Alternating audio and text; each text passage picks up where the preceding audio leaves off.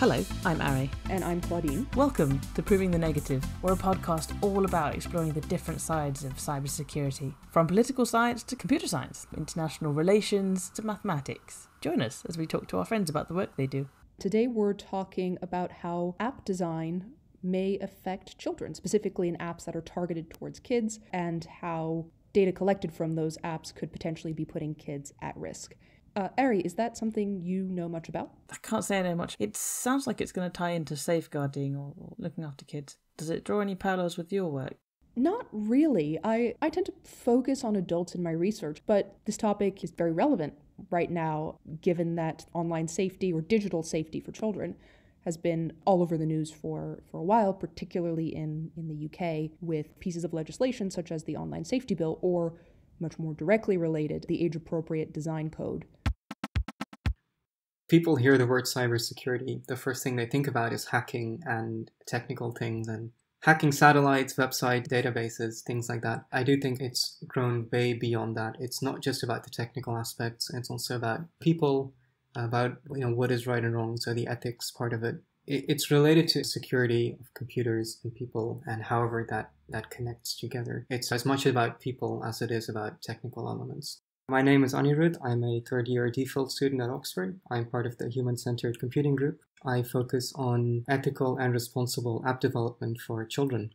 I do this because a lot of the products that both children and adults make use of are designed in such a way to keep us busy, to keep us occupied and hooked, and also to try and collect as much data as possible. This can have some concrete consequences. It can lead to mental health issues such as addiction, loss of attention, or even violent behavior in kids. Data sharing and loss of privacy can also have some concrete consequences. For example, once a child grows up and decides to apply for a job, their resume or CV could go through an automatic profiler, which might make use of data it collected from the child when younger. All of this can have negative consequences. This means that when we are designing services for kids, there are certain things we have to keep in mind. We shouldn't try to keep them hooked for as long as possible. We shouldn't persuade them into disclosing any unnecessary data. I'm working with developers and product owners to see how we can incentivize apps which are age-appropriate and child-friendly. Why is it that you got particularly interested in researching kids, specifically when it comes to issues of digital resilience, privacy, and responsible design? In a way, I just rolled into it. Kids are a vulnerable population, and they require different protections from adults because adults, they're responsible for their own decisions. The same cannot really be said for kids because they might not be able to make those same decisions.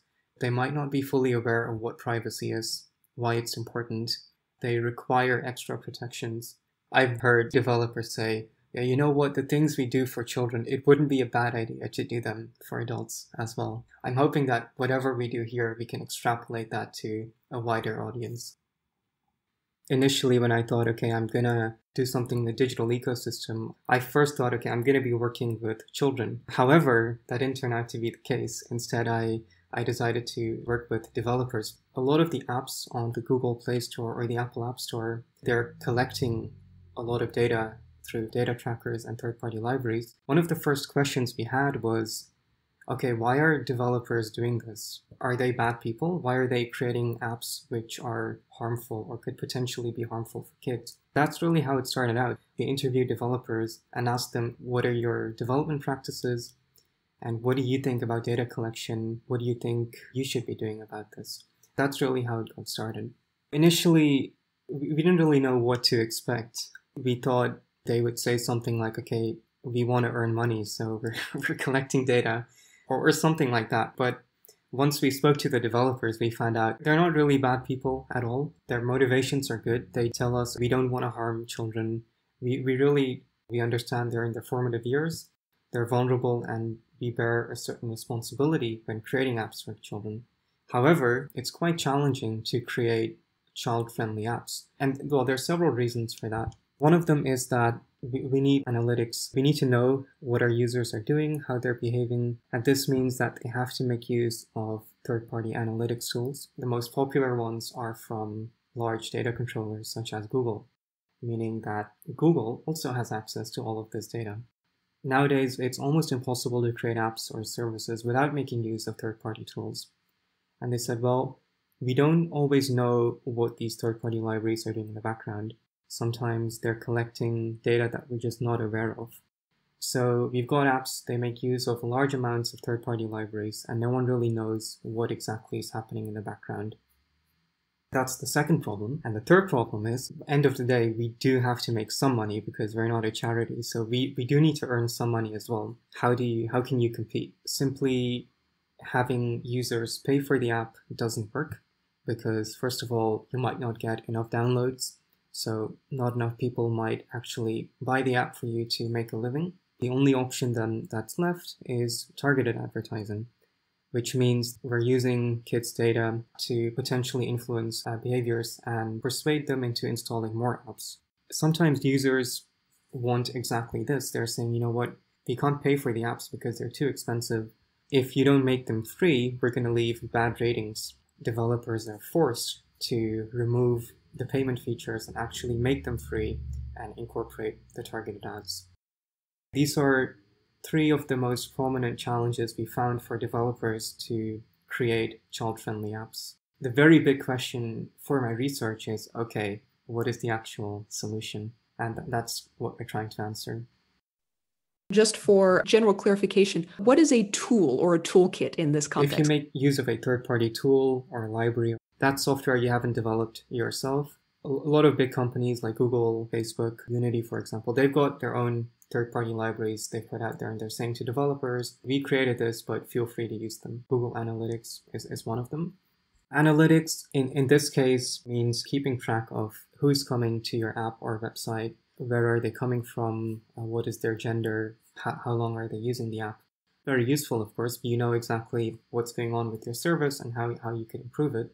I just want to say it's not a data tracker, it's not one particular software, it's more a generic term for a piece of software which could be collecting data and sending it back to that server. A lot of apps ask for certain permissions.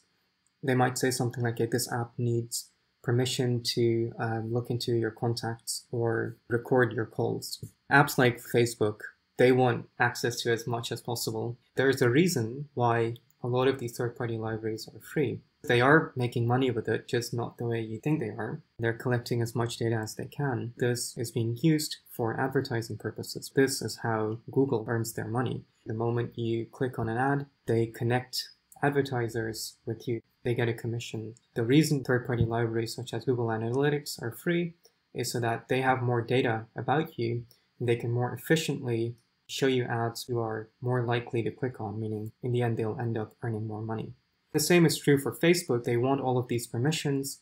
They want to collect all that data for exactly the same purposes as well. Why do children and young people need to be resilient? We put them in environments that we build and we force them to interact with each other and adults in these spaces. What are your thoughts? Digital resilience means children have the tools, mentally as well as some digital tools, to cope with the challenges that they're facing. Plugins for the browser, some add-ons for your phone which can prevent data sharing. The mental tools are important as well. If you do find out that your data has been shared or a photo of you has appeared online which you didn't want to be online, how do you cope with that? They're the ones participating in social media. They're overwhelmed with so much information. At the end of the day, they're the ones facing all of that. That's what digital resilience is about. Facebook and a lot of companies, they have funders and investors who just want to see it make money. Because that's very important. In that process, they don't particularly take children's needs into mind. The responsibility to protect whoever is using it falls on the user. With kids, the responsibility is shifted onto parents or the caretakers. We have to do it because there really is no one else. But also, it's not going to get any better. It's not like Facebook is going to disappear or we're going to stop developing technology. If anything, we'll become more connected, and children will grow up more and more in a digital world. The pandemic, for example, children were attending school through the computer, and where before we taught children how to navigate the physical world, now we have to teach them, okay, how do we navigate this digital world? It just developed so quickly. Or, 10, 20 years seemed like a long time, but we're just not equipped to deal with some of these rapid technological developments. And now we're trying to catch up. And now we're finding out if you're on Facebook, it can actually lead to depression because we're constantly comparing ourselves with people who seem to actually have it better. How do we deal with this? How do we tell children, okay, this is not actually the truth. We're playing this game of catch up. There are often assumptions made about levels of competence for adults, which isn't necessarily the case. Yeah, parents do play a big role. They might not know what the dangers are. They don't have the tools either. I do agree that parents have a responsibility here, but how do we tell parents about this? How do we educate them? Should this happen through the schools? Should schools have get-togethers where they can discuss these things with parents? I'm not entirely sure what the answer is here. I don't really know what these platforms do and do not know. Very few people are aware. However, on the one hand, they know exactly what they're doing. They know exactly how to hook users. However, long-term consequences require some intensive research. For example, a child growing up using Facebook, what are the consequences once that child has become an adult? How does this person engage with other people? How does it impact their relationship with their kids or with the people around them? These are questions we simply cannot answer just yet. And I highly doubt that these platforms are aware of that either. It requires a lot more research. The problem for these platforms is they'll do research which benefits them. So research, okay, how can we keep people engaged? How can we improve their experience? But not so much, okay, what are their harms and how can we prevent them? This is a very difficult question to answer, and there's no easy solution to this. If we tell someone to create an ethical app, how can we actually make that happen? There's no strict definition of what an ethical app is, of course. But let's just say that you don't persuade children to use your app for hours and hours, and you don't collect unnecessary data. You're likely to earn less money. That's a big issue. We don't have a lot of power, actually. If we really want to change this ecosystem, we need cooperation from major players. For example, what Apple has done, they've added the pop-up where you can opt in to tracking. So do you agree to this, yes or no? This is good for the end users. This is not something we could have done ourselves. We really need Apple or Google or Facebook to cooperate. We're doing two things. One, we're raising awareness. We're trying to inform developers, listen, this designing for kids is actually quite important. These are the reasons, and you should comply with these rules. Secondly, a lot of these rules tend to be a little bit abstract. Be transparent in what you do. That's great, but what exactly does that mean? Concretely, what do you have to do? Does that mean you have to immediately show your privacy policy the moment people open up your app? If you have a huge privacy policy, a child is not going to read it. Raising awareness and developing some tools by making a bit more concrete, we're hoping that it's easier to develop for kids. We've got a few players here. We have developers, we have social media platforms, we have advertisers, and we have users. What role do you think regulation should play in managing this problem? Regulation has started to play a larger role. For example, a few years back, we saw the introduction of the GDPR, which changed the landscape a little bit. In the UK, we saw the introduction of something called the age-appropriate design codes, which tell developers and organizations how to develop certain services for children, how to make it age-appropriate. I don't know how much impact they will have because these big organizations, they're just so powerful. It's hard to bypass them. A few years ago, Zuboff wrote a book called The Age of Surveillance Capitalism. She describes how organizations circumvent the role of governments and regulation. One of the things they do is to make their practices the new normal. And the example she gave was Google Maps. What Google started doing was going around and just photographing everything, people's houses with cars, and suddenly it became the new normal. We were so used to having these maps available to us that no one really questioned them. When there was some pushback, they made some minor changes, which weren't really changes at all. Then we kind of forgot about it. Regulation can sometimes be a little bit slow. By the time it actually tackle certain issues, we might have already gotten used to that being the new way of life. One of the potential issues here in terms of children and their use of apps and social media is that the collection of their data could potentially harm them in the long term. What specifically did you mean by that? There are several different harms. I'll mention two now. One is mental health and well-being. For example, addiction. If you're scrolling Facebook or if you're playing an online game, they're designed in such a way that they keep you busy for as long as possible. And addiction can lead to all types of problems, right? Loss of sleep, or whatever, increased violence, etc., etc. Depression, anxiety when using social media. The second category, which is important, is privacy. The harms seem very far away. They're not immediately visible, but as mentioned, these are related to decreased opportunities in life, risks associated with data theft, fraud, identity theft, these things primarily. Privacy is, of course, a huge part of security. It's all related.